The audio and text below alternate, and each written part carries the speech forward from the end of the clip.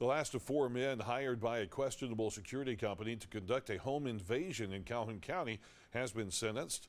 Luis Diaz Zavala pleaded guilty to charges in October of possessing a firearm by an illegal alien in the United States.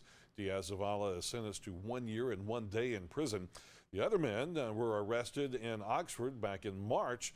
Camilo Espinoza Medrano, Josue Lopez Benegas, and Enrique Echeverria Benitez were all sentenced to 2 years and 3 months in prison. After completing their prison time, all four will be taken to U.S. Immigration and Customs Enforcement to begin the deportation process.